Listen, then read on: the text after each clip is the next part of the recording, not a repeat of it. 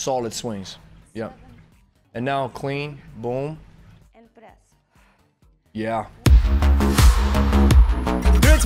Gregory from Lebe here. We're all about kettlebells. So if you are into kettlebells, then like the video and consider subscribing. Zuzka Light was requested in the YouTube comment section. If you know anyone, celebrity, coach, trainer that I should react to, then let me know in the comments. So Zuzka starts off with the figure 8 squats, or the pass-through, or whatever they might call it. Now, the reason why I don't like this exercise is it may put your lower back in a troublesome position. However, the way she does it, she has a great kinesthetic sense. She goes down deep into a squat, she hinges, she makes sure that the lower back is safe. So therefore, I like it, but I don't see the value in this pass-through exercise to a certain degree. What I would rather do is just body weight squats. Solid swings.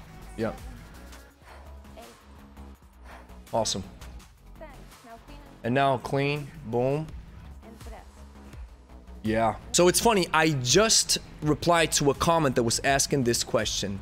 This right here is a so-called scaption press. What we normally do is this press where we bring the kettlebell straight up. We go for maximum efficiency because we're looking for the shortest distance between 2 points, and that is a straight line. So when you are doing this type of press, as far as I can recall it, this is a scaption press, where you go with the groove or with the movement of the scapula, and then you come up and then you fully bring the kettlebell overhead. Both are fine. You're doing with this type of press, as far as I can recall it, is you work more muscles and you trade efficiency. So if we would take it on a very high level, maybe I would say she could work on her timing a bit more, because she hinges even though the arm is not connected to the body. We call this the ABC technique, the arm-body connection. So as soon as the arm connects with your body, this is where you engage in the hinge. She goes a little bit early, so if you have heavier weights, this means that you maybe will feel it a bit more in your lower back, because you're not using, or you're not connecting your arms to your body, and therefore not transferring the power from your hips to your arms. But this is just complaining on a high level. Other than that, solid. So in this exercise, she goes back into the figure 8 squat, and then she pulls the leg up, which I don't know why she does that.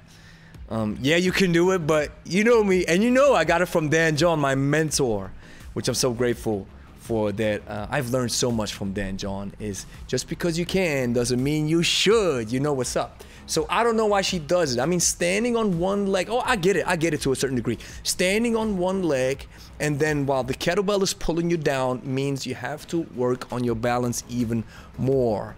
Now, I would rather put balance and mobility into a separate session, maybe as a warm-up, and then make sure once you start working with weights that you always have a stable base. So here she goes with the Russian twist. Now, the Russian twist is, I would say, some kind of a poisonous exercise, as my brother Luca will put it, because it puts your body and your spine into a position that it doesn't really wants to be in. However, if your body needs to be in that position, for example, in an MMA fight or jiu-jitsu or whatever, maybe this exercise can be beneficial to a certain level, because it can give you some abdominal armor. The reason why she probably incorporates it is for your abdominals. And so many people want abdominal work, even though the exercise that she did before, the clean and press and the swings, is enough abdominal work in my opinion. So boom, the workout is complete. You know what? I think it's powerful.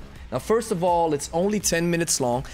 She says it's a beginner's workout. Well, with the swing and the clean and press, which can be very tricky maneuvers and tricky exercises, maybe not the best thing for beginners, but this selection, swing, clean and press, is powerful, and I like her technique. I want to give credit to Zuzka Light, not only for the technique that you put on display, but also for the grind that you put on YouTube. And she's a very attractive and beautiful woman, and she's lean, muscular. A lot of people will put their eyeballs on Zuzka because she's a genetic outlier and she has the whole package. And I'm always happy when people not only have the package, but they also have the skill. Now, of course, we can talk about the figure 8 and the Russian twist and the knee tucks. Yes, probably not necessary, but with the swing and the clean and press, she has a solid technique, and this deserves respect. 90 Days of Kettlebells is an online workout course for beginners who want to train at home, lose weight, and achieve lasting results without wasting time and money with crash diets and unused gym memberships. The program works as follows.